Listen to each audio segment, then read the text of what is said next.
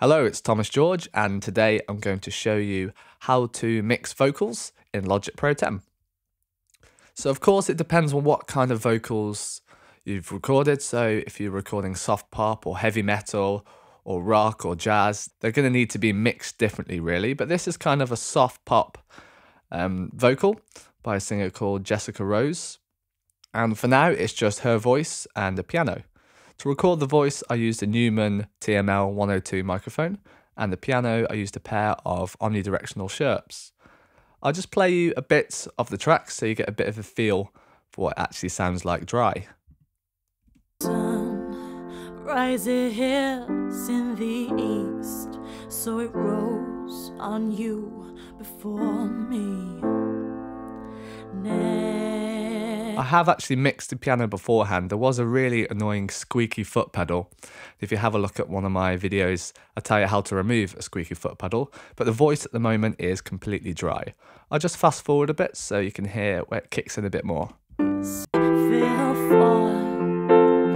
Transient light, catch me as I fall. Faust on, what do you take me for?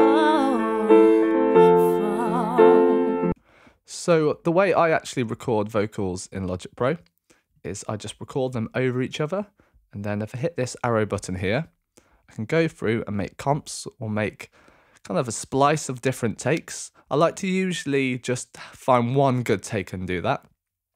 But if there's any separate sections, say for example the singer goes slightly out of tune or they bang the microphone or anything like that, you can just go through and just splice it out. It's really easy. All you have to do is just drag on the grey take, and this will allow you to splice. Whatever's blue is what you will hear.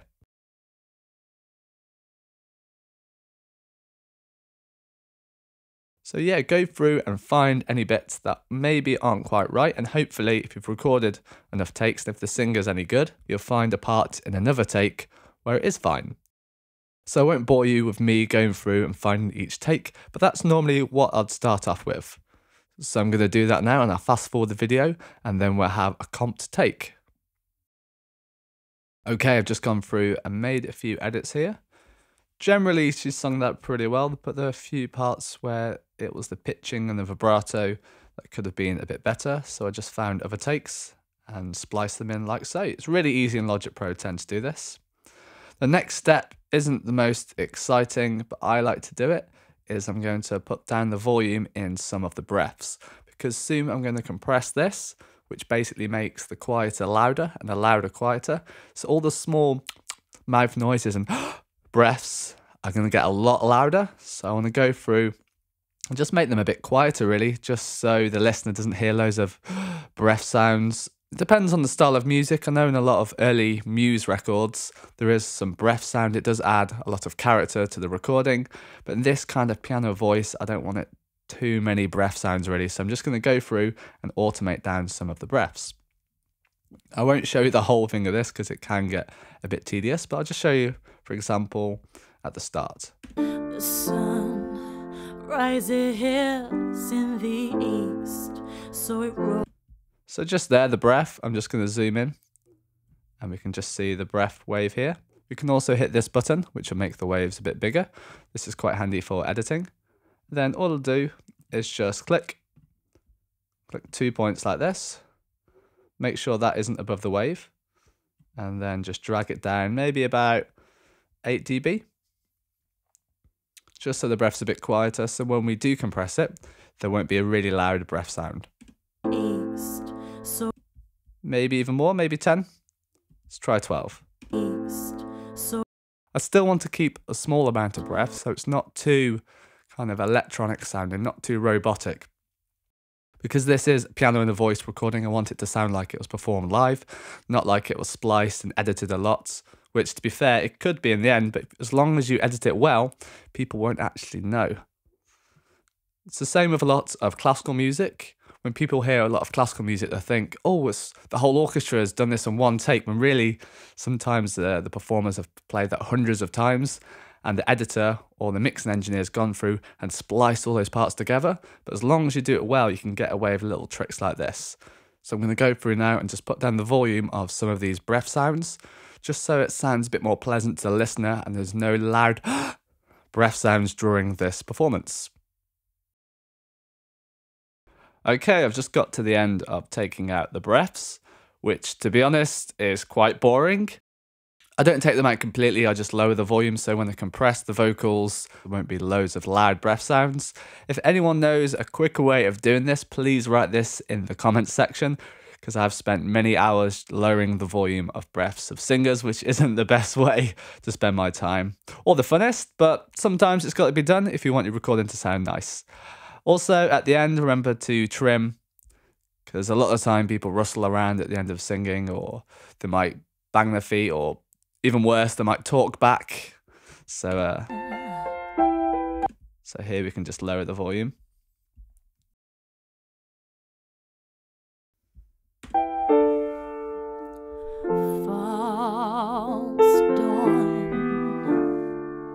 So I'd say about here. Just lower this down a bit. Gradually put it down, and then there we go. That is the end of the track. And if we zoom out, we'll see all the automations I've just done. And there's quite a few. Like I said, this doesn't need to be done, but it can improve your mix a fair bit, especially if you want to have quite an intimate song. We don't want loud breaths in there because it might put off the listener. Like I said, if it's a more distorted rock sound, you can get away with having breath sounds. But when it's a quite intimate song, I would try and lower them quite a bit. Okay, the next thing I'm going to do is I'm going to put on a plugin called NS1. It's a noise suppressor by Waves. What it basically does is it gets rid of a lot of the background sound or the sound that isn't the vocals. So this might be low rumbling and even the sound of the room. Be careful if you're recording vocals though, because sometimes you do want the sound of the room in the recording. It can add a richer element to your recording, but a little bit of NS1 I think can make a big difference. So let's just zoom in. I noticed this bit here, just marked it. If we just solo this, there's a rumbling sound there. And so this is without the NS1. If we put a bit of the NS1 on, we can also automate this for certain sections. Turn this on. You can hear already the rumbling is a lot quieter. I wouldn't have it too high because it can ruin the sound of the voice slightly. But just maybe say 10. And I normally like to have it on throughout.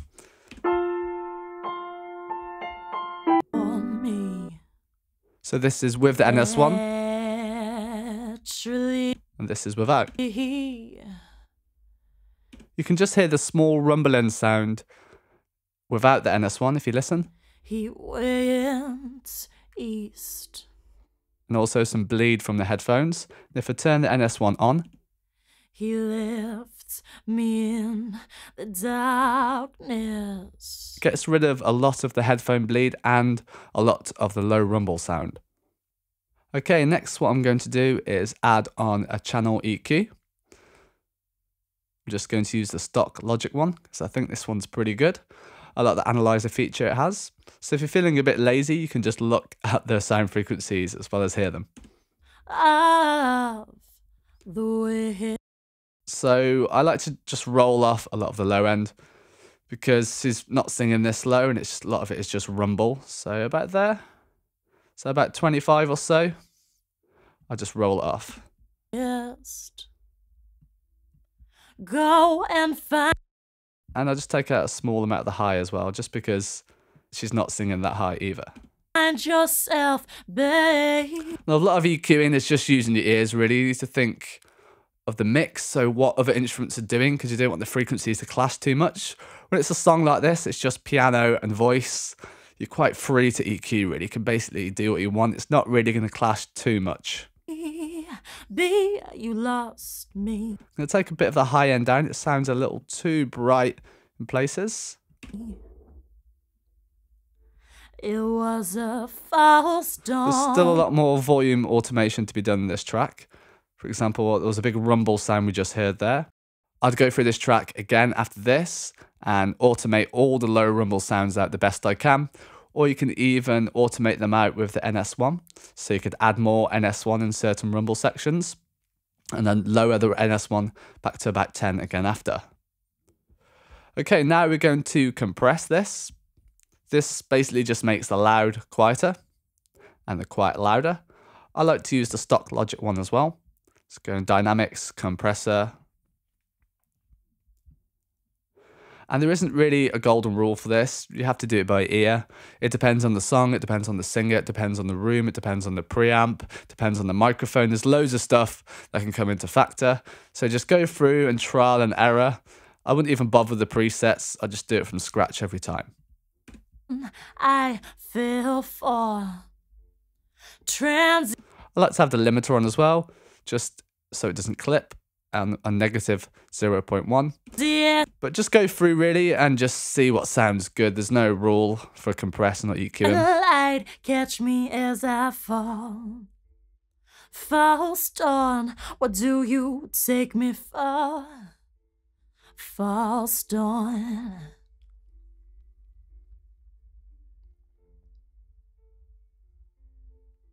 Obviously, you want to loop a bit where there's actually vocals, because it's quite pointless just looping the headphone bleed. As the earth spins on its axis. For this kind of music, where it's very acoustic and natural sounding, I wouldn't really compress too much because you can get rid of a lot of the dynamics and the organicness of the song. So just compress it a small amount. As the earth spins on its axis, I'm like that cold weather you don't miss. I'm right here.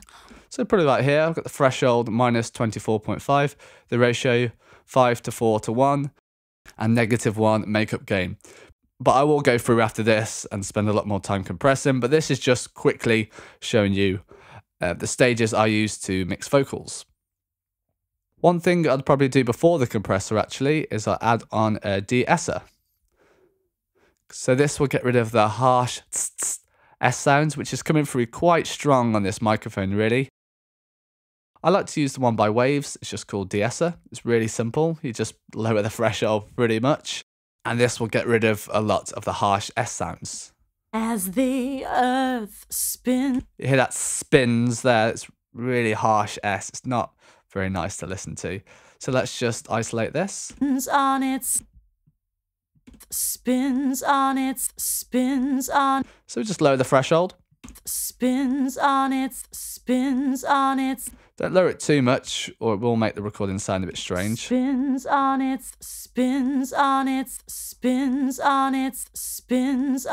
I'll probably have it about there. About 30. Spins on its spin. Okay, let's just zoom out. And another thing I like to do is to add on a doubler. For this kind of music, I just add on a small amount. This just creates a wider stereo image for your vocals. Okay, so this is the doubler 2 by Waves. I believe there's a doubler 4 as well. But for this style of music, I'd only just put a small amount on. You can go through the presets on this. There's some cool presets. There's some strange names on the presets. But let's try Soulmates. Let's have a look. On its axis. Which sounds awful. This is why a lot of the time I like to actually just go in from scratch and do it myself. You learn about sound design and synthesis doing this, and also some of the presets are pretty bad, in my opinion. So I go on preset 0, doubler full reset. The way I like to do it is to move this red over slightly. I'm not too sure if this is the proper way, but this is the way I've always done it through trial and error. And the purple to the left, and then just move the red to the right and the purple over slightly. And play it back. I'm like that cold weather you don't. And to make it wider, move this across. Miss. I'm right here. There's way too much doubler on that, so what I'm going to do is send it to an auxiliary, bus 1. Then stick this on bus 1. Then I can just send a small amount rather than the whole thing. Where I've always been. So this controls the amount that gets sent to bus 1, which has the doubler. On that search for peace, it was a So I'd probably have it about there. false dawn I fell for. Then go back to the mix. Don't just have this soloed the whole time while you're mixing. It is about what it sounds like in the whole song. So let's have a listen to this with the piano.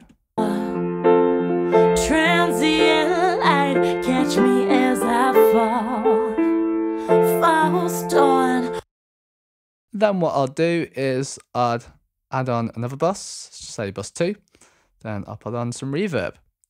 It depends on the style of music, but for this one, I'll probably have it quite reverberated. So let's go down to reverb. And I like the Space Designer. I think Space Designer is great by Logic. And as this is an auxiliary bus, you want to make sure the dry is all the way down. What do you take me for? False dawn. It was a false dawn I fell for. Transient light, catch me as I fall. False dawn, what do you take me for? False dawn. There's still a lot of rustling sounds in this, so I'd probably go through again and re-automate. But you want to do this in a way where the listener can't hear that you've edited it. You want to make it sound like it's all live. It's just a live performance that we happen to just hit record on our recording device. But really, we've gone through and we've chopped it up and edited and moved it around and changed all the EQs and the frequencies and the sounds. But the listener is meant to be tricked to believe this is a nice live recording and the singer and the performer are just perfect, when in reality it's not always the case.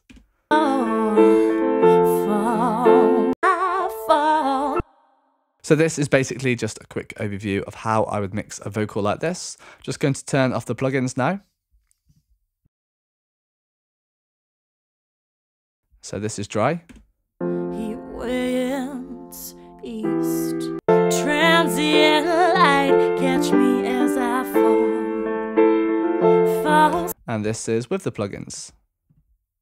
Yeah, you lost me. A false dawn I fell for. Transient light, catch me as I fall. False dawn, what do you take me for? Yeah, you lost me. It was a false dawn.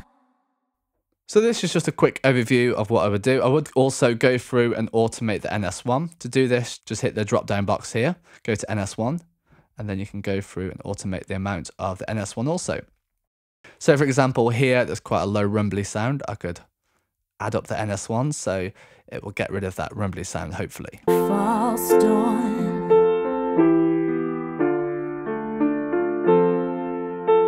I find this more effective than automating out the volume sometimes, because it can be more subtle than just doing this. Same with the DeEsser, same with the compressor.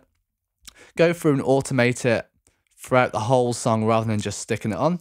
But this is basically how I would mix a vocal like this. I would use a noise suppressor to get rid of some of the headphone bleed and the rumbly sound. I would use EQ to obviously EQ this. If it's a larger sound with more instruments, I would EQ depending on the other instruments, because you don't want too many frequencies to clash. Then I would use the DeEsser to get rid of that the harsh S sounds. That would compress it to make basically the loud quieter and the quieter louder. Then I'll just automate the heck out of it. I'll try to get rid of a lot of the loud sounds, the loud rumbles, by automating mainly the volume and the NS1. And that's basically it. But the main thing is to train your ear to go through, because sometimes, yeah, for different styles of music, it can be completely different. Don't rely on presets. If anything, don't use any presets and just do it all from scratch. And yeah, that's how I would start off mixing a vocal. So thank you for watching this video. I hope you found it useful. If you'd like to learn more from me, remember to check out the description below. I've got a course on Logic Pro 10 where I basically show you how to go from beginner to advanced in a really easy to follow format, similar to this, but with a bit more structure. So thank you for watching this video. Remember to like and subscribe if you find it useful, and I'll catch you next time.